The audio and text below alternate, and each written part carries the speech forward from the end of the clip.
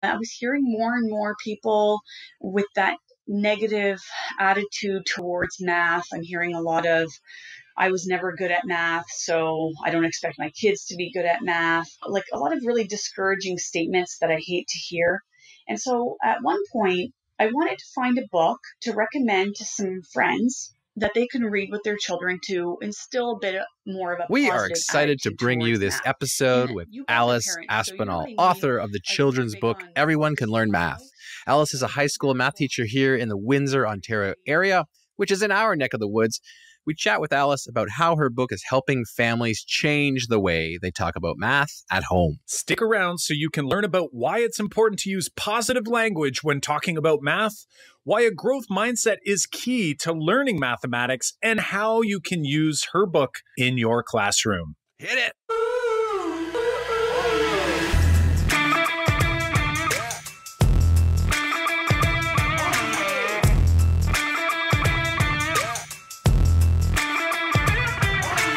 Welcome to the Making Math Moments That Matter podcast. I'm Kyle Pierce. And I'm John Orr. We are two math teachers who, together, with you, the community of educators worldwide who want to build and deliver math lessons that spark engagement, fuel learning, and ignite teacher action.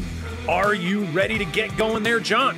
Of course, Kyle. Before we begin, we want to give a quick shout out to JDub_2, who left us a 5-star rating and review on iTunes. JDub_2 says, jam-packed with practical suggestions and real math teacher struggles. I just recently got into listening to podcasts, and this is my absolute favorite. Kyle and John offer so much practical advice and also inspire me for my own classroom. Love the special guests and hearing the success stories. I'm hooked, and I'm quickly going through all episodes while prepping for the coming school year. If you've been loving the podcast just like J-Dub, leave us a review on iTunes and outline your biggest takeaway. Reviews help more educators hear about the show, and in turn, we can help make more math moments matter for students everywhere. Before we begin our discussion with Alice, we want to share that the Making Math Moments That Matter podcast is excited to bring you another giveaway, this time with Whitebook, our source for whitebook flip charts. That's right, you can easily post whiteboards anywhere in your room and easily take them with you wherever you go. Whitebook is offering you, the Math Moment Maker community, the chance to win one of 5 flip chart packs. Yes, one of 5 flip chart packs by visiting makemathmoments.com/giveaway. Not interested in chancing it? You can also take advantage of a special 50% discount on flip chart packs by simply entering the giveaway. Enter that giveaway by visiting makemathmoments.com/giveaway, and you'll see how you can take advantage of this special 50% off offer. Don't delay. The giveaway and the 50% discount ends on Wednesday, August 28th, 2019. Head to makemathmoments.com/giveaway to get your name in the hat. Listening after Wednesday, August 28th, 2019? Don't sweat it. We're always actively running giveaways. So check out that same link, makemathmoments.com/giveaway, regardless of when you're listening to this episode, to learn about what we will be raffling off this month. Remember, you gotta play to win. Dive in at makemathmoments.com/giveaway. That's makemathmoments.com/giveaway. And now here's our chat with the author of Everyone Can Learn Math, Alice Aspinall. Hey there, Alice. Welcome to the Making Math Moments That Matter podcast. We are so excited to have you on the show today. How are things all the way on the other side of Bell River, Ontario? Good morning. Thanks for having me on. Everything is good. It looks like an overcast day on my side of the road. Yeah, Alice is quite local for us. She is coming from the same town as Kyle, which is also only 15-20 minutes from my house. Alice, help our listeners understand a little bit more about yourself. Other than that, tell us a little bit about your background, a little bit about your teaching journey, your teaching story. Yes, I'll be happy to. I started very early in life with the idea that I wanted to be a teacher. So I knew pretty early on, I didn't know what kind of teacher, but I wanted to be a teacher that I knew for sure. And At the end of high school, I finally decided I wanted to be a math teacher. So I actually started my undergrad in the honors math program, currently with education. So I did them both at the same time because I knew that that's where I was headed. And while I was in university studying my math degree, I started tutoring children mostly in elementary school in math right away. So I did that for the full time I was doing my undergrad, and I did that in schools, like through an in-class tutoring program, and I did that also in private homes. So I had quite a bit of experience with the elementary math world at that time, but I did end up going into teaching at the high school level. And so I got hired pretty quickly out of school and started teaching right away. Now I've been teaching at the high school level for 11 years, mostly math, though I did teach English for a bit in there also because I am qualified to teach English as well. But I've done mostly math now.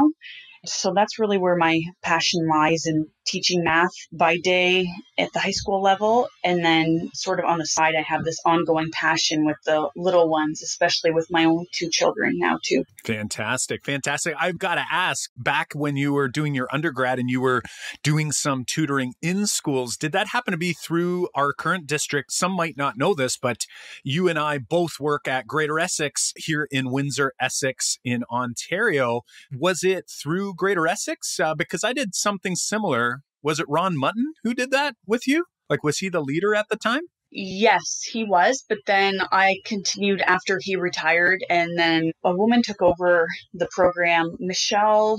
Now her name is escaping me, her last name. But yes, it was that program. Yeah. So when I started with Ron, and then it switched over to someone else. Awesome. Super cool. Yeah. So you and I both kind of participated in that same program. At the time, I didn't think, I just looked at it as like, hey, it's a tutoring job and this is what I'm up to. And it was in elementary, like you were saying. And I think looking back on it, it gave me a lot of really great PD for myself, just to kind of expose myself to where students were struggling. I don't think I was very effective at it at the time, to be honest, but I think I learned a lot. I'm not sure what your thoughts were after that experience. Yeah.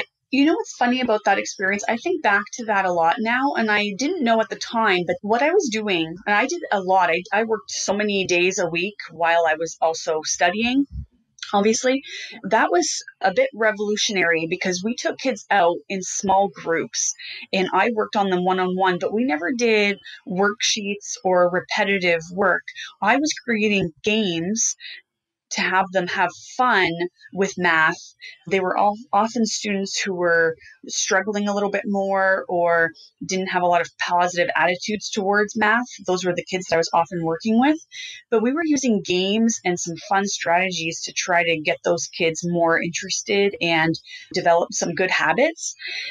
And that, when I think back to it now, because that was quite a while ago, was kind of a big deal, right? Like, I think at that time, they would have been doing a lot of worksheets in the classroom, but when I pulled them out, that's not ever what we did.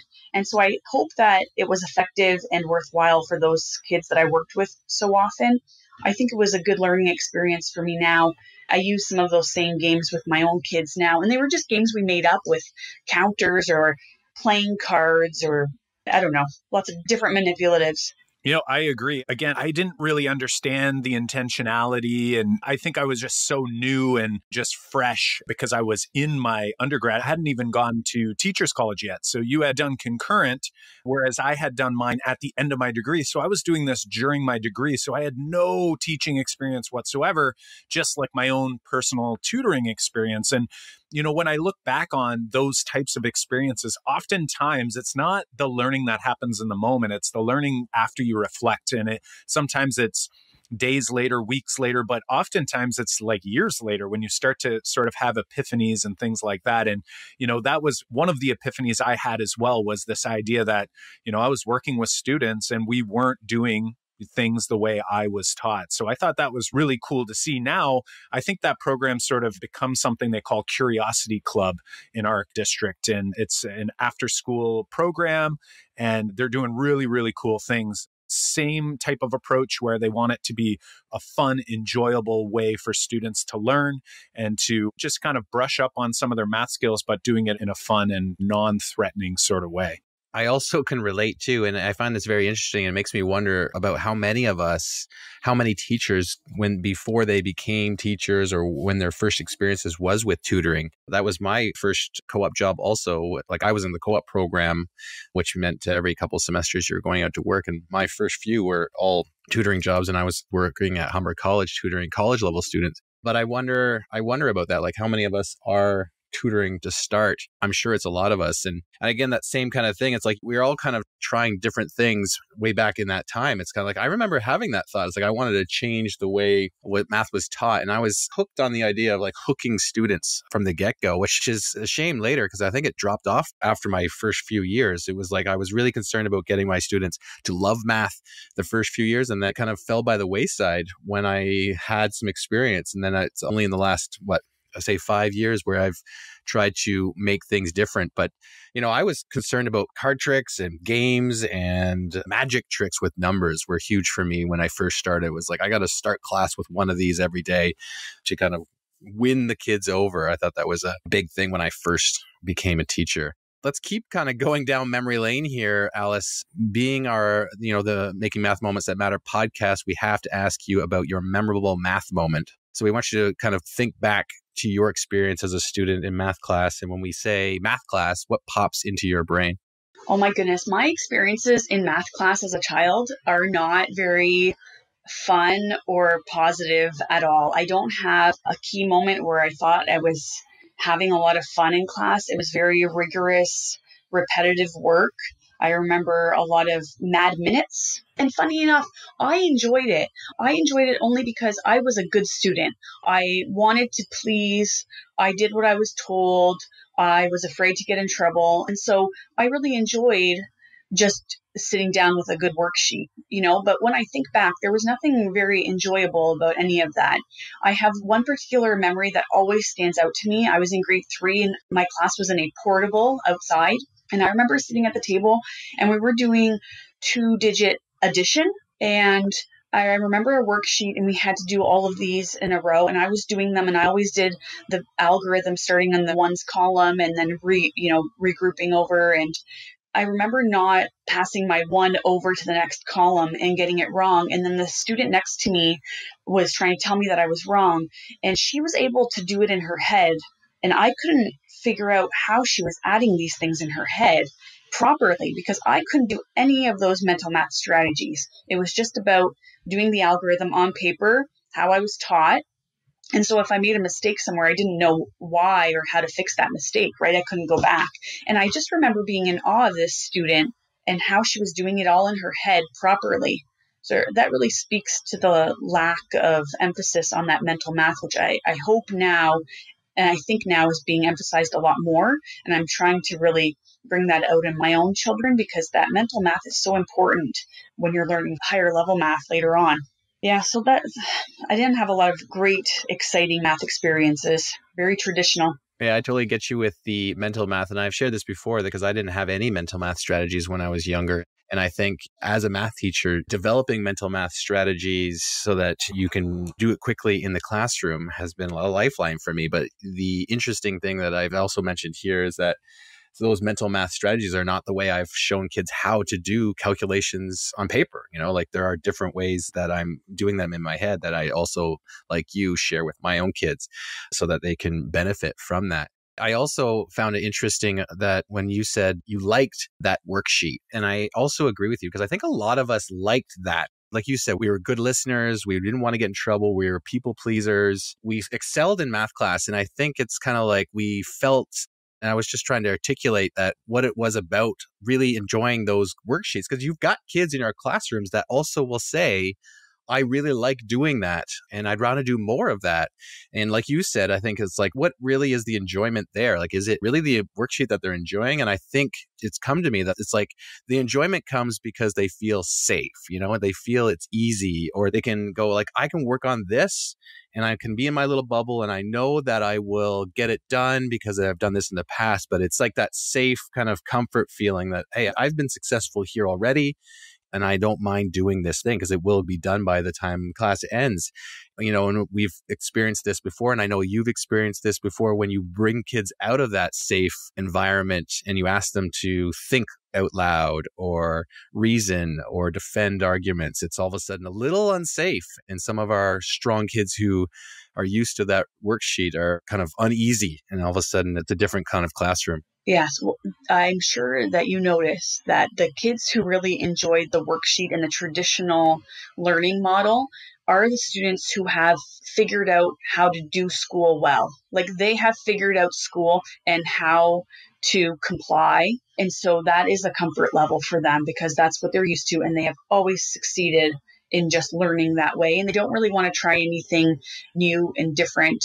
And I think that that's part of the growth mindset too, which maybe we'll talk about later, but they just are very happy doing well the way they've always done well. Yeah, exactly. And, I picture myself as that same student. Like I know that if my teachers ever tried to switch gears on me, I would have made the biggest fuss about it because now it's like, now I got to relearn all this and not relearn the content because I never understood the content. I just did the content, but like relearn how to be at least considered successful, at least from a grade standpoint. My grade said I was doing well.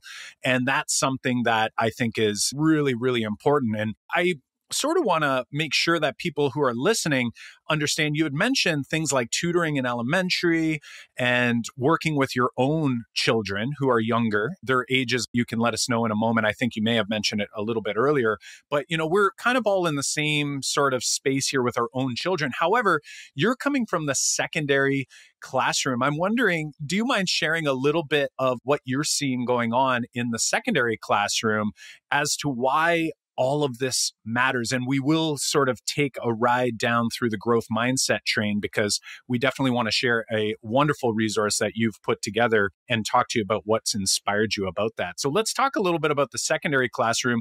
In your own classroom, what's raised your awareness to want to do some work and start changing the way things were? Because my guess is if you're like John and I, you probably had a time in your career where you were teaching pretty similar to how we were taught, which may or may not have been as focused around that growth mindset and around really making mathematics a little bit more of an active environment.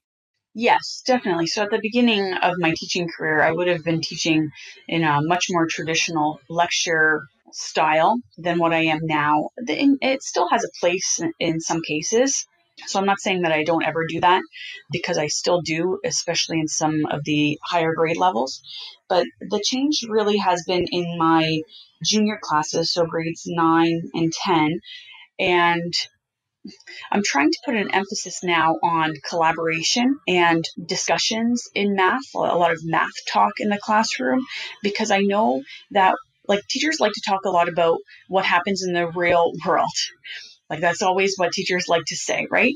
And I know that in major corporations, if you're working with any kind of math background, and when I say math, I can mean like engineering and computer science all in there. It's all in the same realm. There are endless group discussions at whiteboards, working out problems, problem solving every day. And so that's really what real life mathematics looks like in the business world. And so I'm trying to bring that more into my classrooms by using that thinking classroom approach. And so we're doing a lot of random groups, a lot of work up at the boards, and a lot of teaching through problem solving rather than lecturing and then practicing, right? Like the model used to be very much like we do in partners, and then you do alone. But now we're changing that up where they're starting in groups, working on a problem immediately to see how we can work on it. And then topics come up, and then there might be some direct instruction that happens in there because it's necessary many times, but it's all based on that problem solving model. For those of you listening, Alice is referring to some work done by Peter Liljedahl, which we talked to on episode 19, and he talks about random grouping and the research behind whiteboards on the walls. If you have not listened to that episode, you want to jump over to that. Actually, I think Kyle Wright is our most listened to episode so far this year by a lot. So check that out. And rightfully so. Like that work in the math classroom changes the dynamic. It changes the culture. It just totally revamps the classroom into like a happier atmosphere, which is what we all want in math, right? We don't want to walk into a silent, independent working classroom. That's not a sign of good learning in my mind. And so I give a lot of praise to Peter and all of his work because I really believe in it and I do try to follow it quite extensively. Yes, for sure. And I just want to do a quick correction. I think it was episode number 21. So we'll put that in the show notes as well. And yeah, you're absolutely right, Alice. Like a big thing that I notice is if people, especially secondary, I find as secondary teachers, and John and I, and Alice, you're a secondary teacher as well, it is so challenging to kind of get away from what we've always seen and done, especially since it's so fresh in our minds. Like elementary learning, it's not as fresh in my mind like what it was like to be an elementary student. So I feel like mixing that up changes things a little bit. And in elementary, it tends to be more activity-based anyway. There's this stigma that math class has to look a certain way, especially if we want it to be rigorous or if we want it to be effective. And Peter's method, even just by implementing the visible random grouping as well as vertical non-permanent surfaces, as you mentioned, getting kids up at the whiteboards, like to me, that seems like such an easy start where like I don't even have to change anything about my actual math program. Not suggesting you never want to change it, but it's like I don't have to go and do a ton of work. I can implement these changes in my class tomorrow using whatever I had planned initially. And it's like that just gets the wheels moving. Did you feel like when you started implementing that vertical non-permanent that it sort of like just got you going to see that like, oh, wait a second, maybe this could look differently. And then now I can start focusing on making other changes as I go instead of trying to make all these changes all at once? Yes, I think the vertical non-permanent surfaces is definitely the catalyst to get started on the thinking classroom. It's probably the easiest in and the one that you're going to get the least pushback from. But ultimately, it's not an easy change if you're used to having the traditional classroom. It's not easy. It's not comfortable. And the students aren't going to find it very comfortable either. And so you can expect pushback in many ways. I always recommend that you start on day one instead of starting in the middle of a semester, because then you set stage and the culture in the classroom. It makes things far more easier in terms of that pushback if students understand that this is the norm in this classroom. I'm so glad that we had a chance here to talk a little bit about that because, as you know, and I think our listeners know, we love that model so much, and Peter's work has been fabulous. I think we should turn our attention now to talk about your children's book, Everyone Can Learn Math. We've recently seen it's been added to our Reader's Choice Award, so congratulations on that for sure. Thank you. Yes, it is in the children's category. Thank you. Right. Yeah. And we love that you've written this book, not only to help children see that they can learn math with the right mindset, but I'm really enjoying that parents get that message too. I'm wondering if you can help our listeners a little bit to understand about the origin story of the book. Like, where did you get the inspiration to write this and a little bit about how it came to be? The hope is that it reaches parents. Really, that's my primary audience. I have young children, so my children now are 4 and 6, and I have a lot of friends with young children. And I was at the time, so we're talking a year and a half ago maybe when this all began, I was hearing more and more people with that negative attitude towards math. I'm hearing a lot of, I was never good at math, so I don't expect my kids to be good at math. Like a lot of really discouraging statements that I hate to hear. And so at one point, I wanted to find a book to recommend to some friends that they can read with their children to instill a bit more of a positive attitude towards math. And you both are parents, so you know what I mean?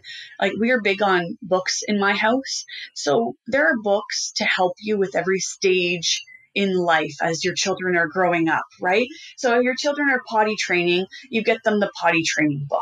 Like when my daughter was waiting to become a big sister, we got her the You're Going to Be a Big Sister book to help her transition, right? Like these self-help children's books exist. And so I thought, surely there must be one to help you with your mindset in math. And so I searched and searched and I could not find anything. Nothing related to math anyway. There are tons of growth mindset books in the market, but none specific to math. And so that was what I was really looking for. And that's where the idea came. So I started to look into how I might be able to do this and get this going on my own.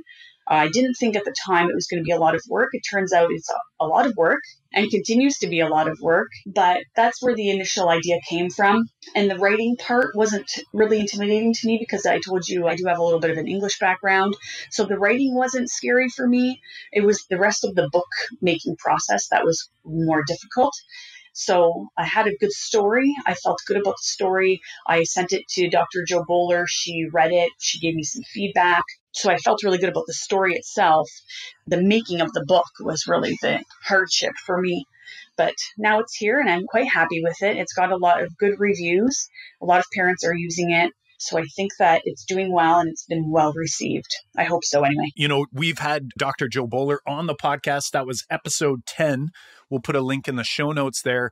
Obviously, her messaging is so important. I know has had an influence on your thinking, and I know it's had an influence on John and I just to think a little bit differently about math. So that is huge. And that message comes out loud and clear throughout the book. You know, and I'm just thinking back to, you referenced this idea of how with books, and there's different stages of books as kids are growing up. And something that I got out of that, and you referenced like the potty training book, and there's like two things going on when we read to kids. Like there's this idea of we're teaching them stories, whether it's about morals or about the golden rule, or it's about how to do things in life, like you're saying, like potty training. And it's also doing this other thing where with books at an early age, it's like it starts with all pictures. It's just pictures, like picture books. And then it goes to like pictures in one word. And then you get books that are like pictures in a few words. And then it's mostly words with one picture. And then eventually we get to a place where it's all words. And I feel like with math, we are missing both of those things in many cases, right? Like we're missing this case where giving kids this opportunity to explore mathematics through just concrete experiences and pictures, and then working their way to symbols, but then also just like the mindset piece and when is math important and why are we learning math and how should we be thinking about math as we're growing up. And it's so great that you've sort of filled this void in this particular niche here. And obviously we've got a ways to go because hopefully there'll be more books to come from whether it's yourself or other people. But I find that to be really interesting, at least an epiphany that I've just had on the fly. So for those who are listening and they're saying, okay, so there's this book she wrote, it's about growth mindset. Can you sort of give us a bit of a high level summary of the book for those who are listening? So if they are eager to dive in and maybe look this thing up online and get it off of Amazon, we'll be sure to include some show notes. Give them a bit of a summary. What's the book about and what messaging will their children as well as will the adults get by buying and reading this book? So the book is a children's book, so it's a picture book, not a primary reader, but maybe a little more advanced level. It's a story about a young girl named Amy, and Amy is struggling with a math assignment. So she has a problem that she's working on. The problem is outlined in the book, and she's really struggling to get this problem, and she's giving up and getting angry, and her mother is trying to help her, though her mother admits that she also struggled with math, but she's trying really to be positive for Amy to help her work through this. So she gives up, thinks she's not a math person, and then she goes on about her day and starts to make some connections internally about other things in her life that require hard work and practice, and how that's how we get better and improve ourselves. So by the end, Amy realizes that she should apply that same ethic to learning math. She needs to practice more and have a better attitude about it. And of course, she gets some encouragement from her teacher, her friends, and by the end, she is able to work through the problem using a different strategy than what she was trying at the beginning of the book.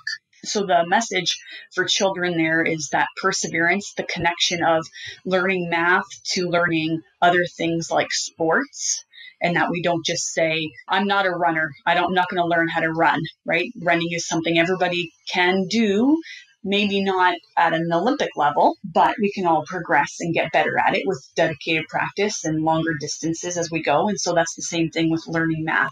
Whereas I think people are kind of used to pushing math aside as something that you either know or you don't know, rather than working hard at it to get better or to improve. And I think the message has been clear to parents also, and it helps parents realize that negative math talk in the house is really detrimental to their children's math ability, their future math ability, and contributes to the math anxiety that our young children have right when they start school. Right.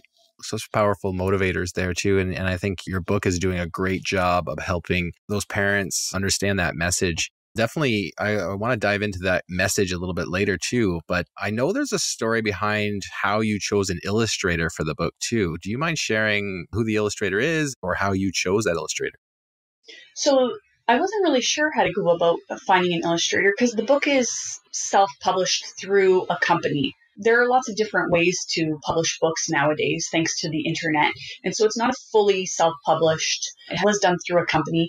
So I could pay them to do illustrations, or I could find my own illustrator. And so I preferred to find my own. I found it a little more personable. And so I had a former student from my high school do the illustrations, and I commissioned her to do the work. I told her how I envisioned each page, and she was able to articulate that in the way that I asked her to. She did a great job. She's now studying art at the art school in Nova Scotia. So it was a former student from my school. I had coached her basketball long ago when she was in grade 9. That was many, many years ago now. Yeah, it's so great when you can actually take students, and obviously speaking about growth mindset, and really all students have different skills that they've been honing in on. And it's not because they were born with them, but because it's something they enjoy and they put that purposeful practice in. And what a great way to sort of like mesh those two things together. So, focusing on the growth mindset around math, but then also going and grabbing a former player from one of your teams, and being able to leverage their creativity, which I think is super exciting. Now, I'm wondering, I've just read the book, let's say, I'm just putting it down. Do you have any recommendations or tips on how teachers, if I'm a teacher who's just grabbed this book for my own children, how might I take the messaging in this book and extend the lessons from the story into their classroom? Do you have any maybe starter tips or things let's say I'm a teacher going wow, I haven't heard this idea, or maybe I've heard of this idea of growth mindset, but I just don't feel like I'm doing it right now. Is there anything might be kind of a low-hanging fruit to get them started? The first thing I would recommend is starting with the language that the teacher uses and the language students are using. So maybe students could find a sentence that they say to themselves all the time, like, I'm really bad at multiplying. And then how can you take that sentence and tweak the wording in it, because I'm a big believer in vocabulary and the power of words. Tweak that vocabulary into more of a growth mindset message. And so the popular idea right now is to always use the word yet, but that we don't need to stop there. So the example I said was, I'm not good at multiplying, or I'm bad at multiplying, right? And you could say, I'm not good at multiplying yet, but that's kind of basic, right? Can we change it so that I have not yet learned to multiply, but I've been practicing with arrays. So that would be a tweak off the top of my head. So something like that with the vocabulary used in the classroom, I think is a great starter. I have heard of a lot of children and students using the book as a takeoff for activities. I had one class in Australia write letters about how the book changed their mindset. And so that was really powerful. And then I had another group at a math camp who decided they really wanted to write books about math. So they worked on stories that involved math problems. And I thought that was really fun because that combines my two love of books and math together. And I thought that was quite creative. And I enjoyed watching them build their stories surrounded by manipulatives. They had flyers and they had fake money and counters and stuff, and they were building their problems. I love your suggestion. You had mentioned the word yet, and that seems to be sort of the popular idea around growth mindset, and something that's really interesting. And I've read an article, I'll see if I can link it up for the show notes. I can't remember where it was from, but it was just talking about this idea of a false growth mindset, right? If we just use the message, and that's kind of what I got from your statement there was, if we just add yet onto something, things probably aren't going to change because you haven't really articulated, like, how are you going about it? So for example, if I don't feel like I'm very good at multiplying yet, but I'm actually not even considering what I need to do in order to get better, like I haven't actually thought about whether I'm going to actually work on that skill, then it's probably eventually going to turn into a more of a fixed mindset thought because it's not going to change, right? Like for a growth mindset mentality or mindset to stick, you have to see some results over time.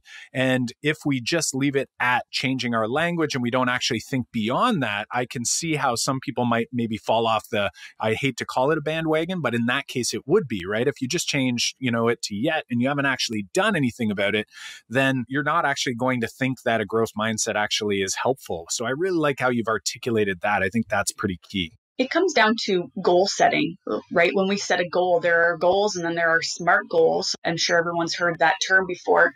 And you really need to set attainable, realistic goals with a plan in mind. And so the same thing goes. If you just say, I can't do this yet, without some kind of foresight of how you're going to get better at it, it's not going to happen. I'm wondering, since you are a high school math teacher like we are, and this book was primarily written for parents, and then we've just mentioned, and I think a lot of schools are using your book in their classrooms in elementary. As a high school teacher, how have you used your book or the messaging in your book to influence high schoolers? Or maybe there's another book on the way for high schoolers. I don't know if there's another book on the way. I am being asked that a lot, and I don't know right now. High schoolers, I will say very openly that I have not used the book in my classroom, and I probably will not because I don't want to involve any kind of conflict of interest there. But the ideas of the growth mindset in math, I use daily. That's what I breathe and preach on a daily basis in my classroom. And that's why I wrote the book. Otherwise, if I didn't believe in it, I wouldn't have written it. So the ideas of the growth mindset are, I hope, very visible in my classroom on a daily basis in terms of embracing when we're struggling, coming up with strategies to get through that struggle. I demonstrate it by when I make a mistake, I can fully admit that, and then we work on how I can fix that. When we do assessments, I allow reassessments afterwards.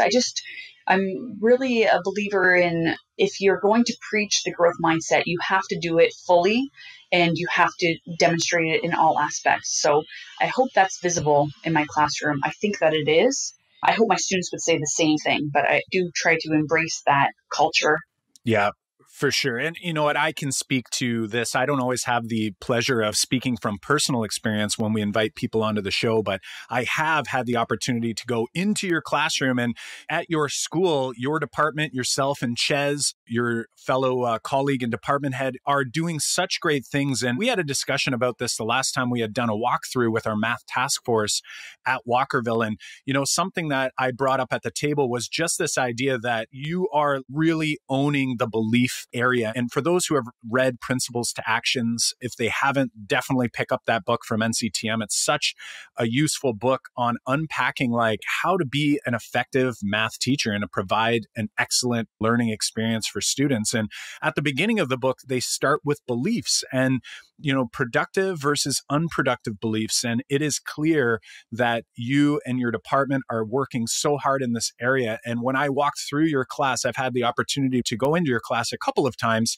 And when I go in there, you see students who are engaged fully in the mathematical process. There's lots of math discourse. So I can definitely attest to the fact that I see it happening, and I'm sure your students see it and feel it as well. So we're looking at the time here. We don't want to keep you all day. This is your summer break, but with summer coming to an end for some of our US friends very soon, and for us in Ontario, we'll be starting up shortly as well. And actually, when this episode goes live, I think we will be back at school. I'm wondering, what does your first day of school look like in order to really try to hone in on the belief message and the growth mindset messaging? Like, what does that look like or sound like? Or you can even, expand out to the week, but just to get that culture going in your classroom, like what are some of the things that are on your mind when you come into class?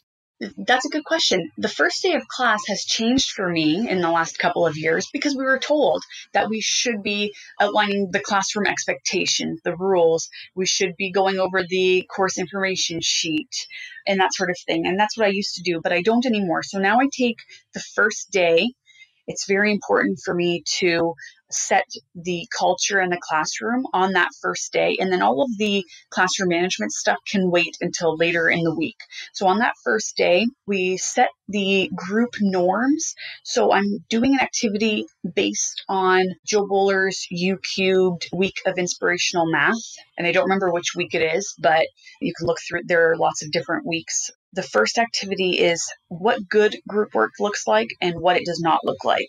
And we sort of develop these norms as a class together of what we want to see in our groups and what we don't want to see. And we leave them up for a while so that they're there, and then I can make reference to them as we start working in groups. And then we go into the week of inspirational math problems. And I think the first one I have done more typically is the 4 fours, because it's open-ended and has a very low entry point, so it's not intimidating for students, but it's still involving math. So for a grade 9 or 10, most students can start doing something in that problem right away. And so we're put into random groups right from the start. We go up to the boards, the vertical non-permanent surfaces. I pose this problem to them, and then they start working on it. That will take most of my first period up by then. And so that I tell them, this is what our math class is going to look like. We're going to be working in groups. We're going to change those groups up constantly so that you don't get used to working with the same people. We are going to work on the boards so that everybody can see your work and I can see your work, and we can all talk about it and ask questions about it very easily rather than when it's in your notebook at your desk. And that sets the stage, really. If you do that on the first day, and then you do it again on the second day and the third day, you do it for that first week, those students are going to expect that that's what we do in this classroom. And that in itself is a type of normalcy and comfort for them. What they get used to, the look of the classroom, and that's what it's going to look like. Right. Wonderful. And I think what it also does is it also shows them what you're valuing in class, which is not always just about answer getting. And it's not always just about, it's about growth. And yeah, I think when you have it up like that, you start on day one and you keep going with that consistently, it tells the kids exactly what you expect and that you're valuing that growth, which is the big message there. So thank you for sharing that. Just before we wrap up here for this episode, we want to point our listeners to one more resource you have, which is your YouTube channel, Mrs. A Loves Math. We did a quick look at it before. I've used it in my class too as a high school teacher. And right now, Mrs. A Loves Math's YouTube channel is all about skills. And right now, I think you got like 1.3 thousand subscribers. And, some of your videos have over 34,000 views. Like, it's something. There are a lot of people using that resource. How do you see people using that resource in their classrooms? And then we'll wrap up.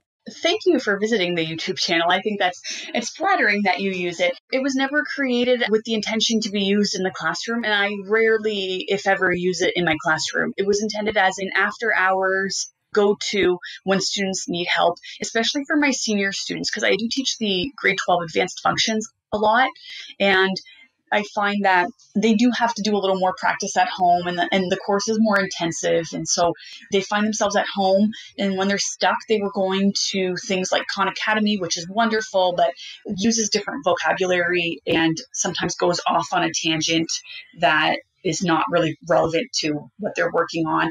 And so it started as just something for them to reference that use the vocab that we use in class and the methods that we learned in class, the very simple, basic algorithms to get through problems. And so not very much how I run my classroom at all, but something that they can use when they're in need of help.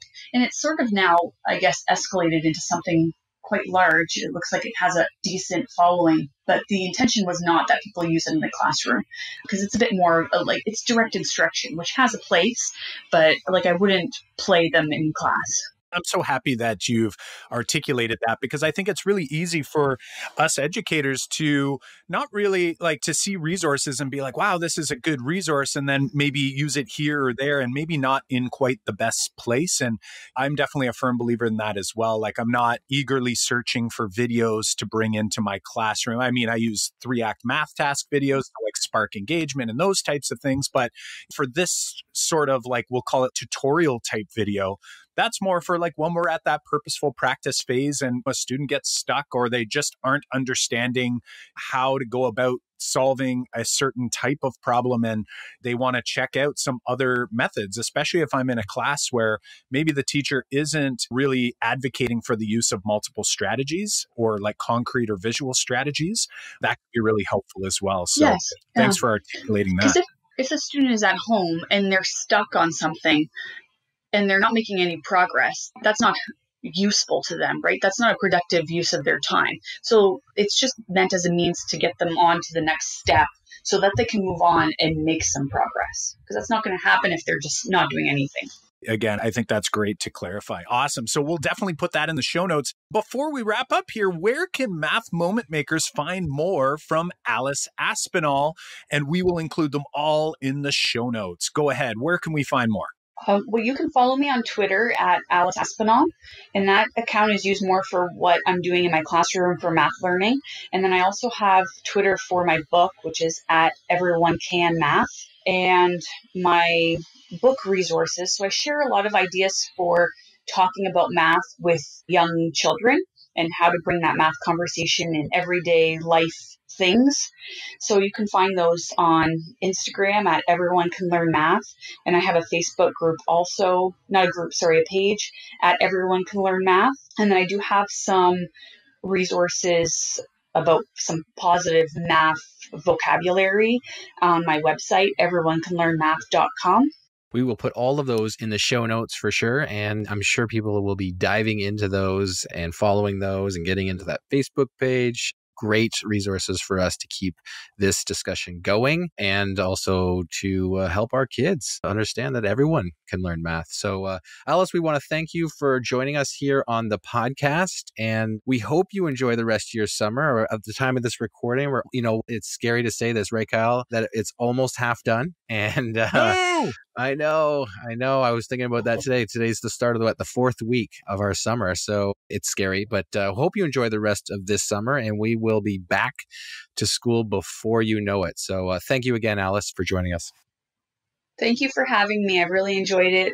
I appreciate you having me on. Thank you so much. We want to thank Alice again for spending some time with us to share her powerful messages about mathematics teaching, growth mindset, and math beliefs in the home. As always, how will you reflect on what you've heard from this episode? Have you written ideas down, drawn a sketch note, sent out a tweet, called a colleague? Be sure to engage in some form of reflection to ensure that the learning sticks. Also, the Making Math Moments That Matter podcast is excited to bring you another giveaway. This time it's with Whitebook, our source for Whitebook flip charts. That's right, you can easily post whiteboards anywhere in your room, and you can easily bring them with you wherever you go. Whitebook is offering you, the Math Moment Maker community, the chance to win one of 5 flip chart packs. Yes, I said it, one of 5 flip chart packs by visiting makemathmoments.com/giveaway. Not interested in chancing it? You can also take advantage of a special 50% discount on flip chart packs by simply entering the giveaway. Simply enter the giveaway by visiting makemathmoments.com/giveaway, and you'll also see how you can take advantage of that discount. Don't delay. The giveaway and 50% discount ends on Wednesday, August 28th, 2019. Head over to makemathmoments.com/giveaway to get your name in the hat. Listening after Wednesday, August 28th, 2019, no sweat. We are always actively running giveaways. So check out makemathmoments.com/giveaway to learn what draw we have running now. Remember, you got to play to win.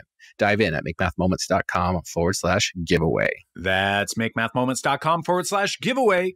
In order to ensure you don't miss out on any episodes as they come out each week, be sure to subscribe on iTunes or on your favorite podcast platform. Also, if you're liking what you're hearing, please share the podcast with a colleague and help us reach a wider audience by leaving us a review on iTunes, and tweet us your biggest takeaway by tagging @MakeMathMoments on Twitter. Show notes and links for this episode can be found at makemathmoments.com/episode 39. Again, that's makemathmoments.com/episode 39. Well, until next time, I'm Kyle Pierce. And I'm John Orr. High fives for us. And high fives for